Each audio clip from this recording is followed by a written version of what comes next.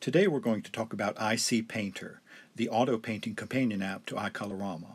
There is no splash screen, so we'll just look at the button up at the upper left and choose an image to paint. As you see, it said tap once for painting, but before we start to paint, we want to choose a brush and some settings. If you tap the brush on the right, then you can choose a group of brushes by choosing the buttons along the left and then an individual brush.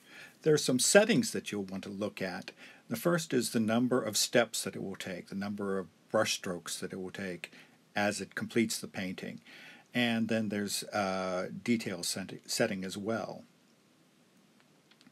So I tap the screen and it paints using those different brushes in the group. Over on the right you will see a percentage as it's painting and a little X. At any time you can tap the X to stop the painting at that point.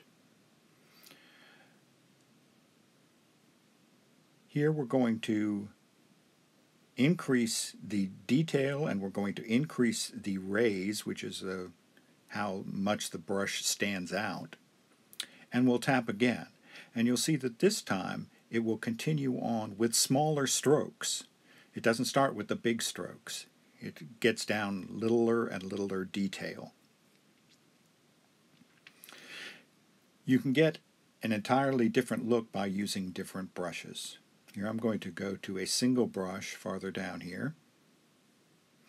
And I'm going to press the trash can at the upper left to clear. Once you clear, then it starts with the larger strokes again.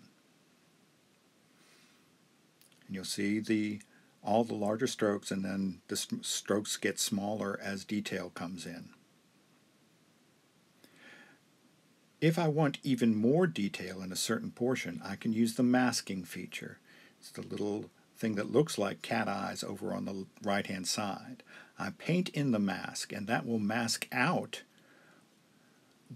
what is being painted. In order to mask in what is being painted, I tap the invert button at the top. And then if I tap on the actual image again, then it will only paint the detail in where I have the inverted mask, on the face and the ears.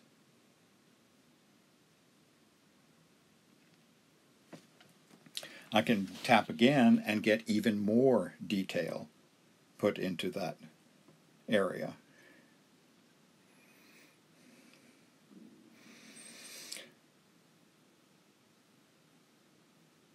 Now I tap the trash can to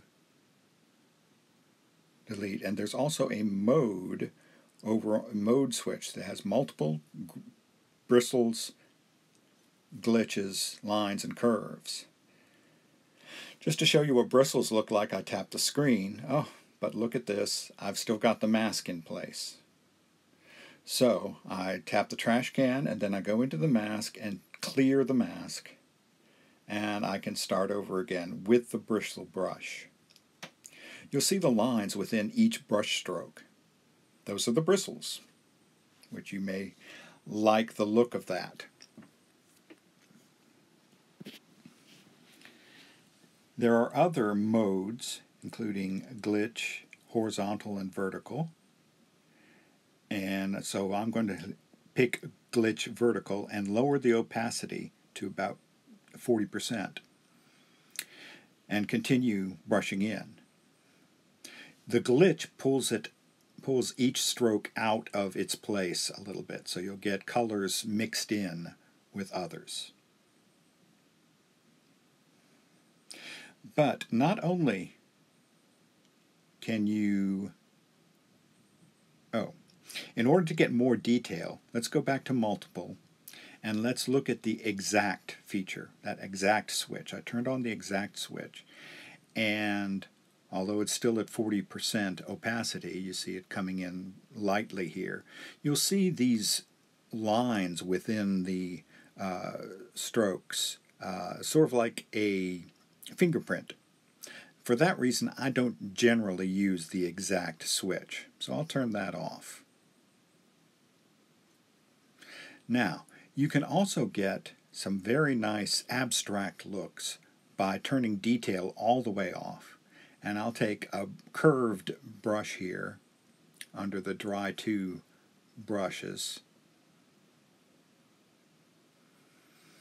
And I've pulled detail all the way down to 0.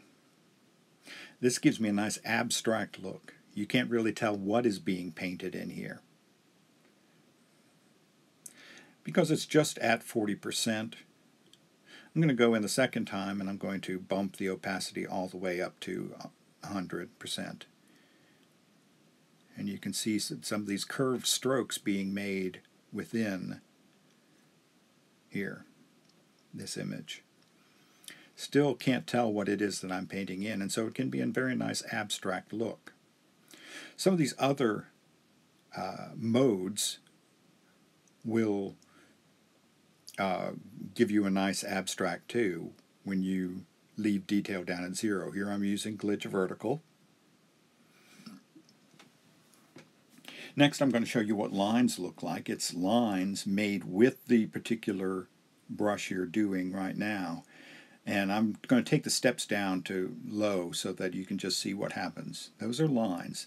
You'll see each curved brush stroke within the lines multiple times. Curves does the same thing, except using curves, sine wave curves instead of lines. So this can be good for use in backgrounds or that sort of thing where you want an abstract look. Let's go back to multiple, and I'm going to increase the number of steps and I'm going to increase the detail just to show you that different types of brushes can give you different looks.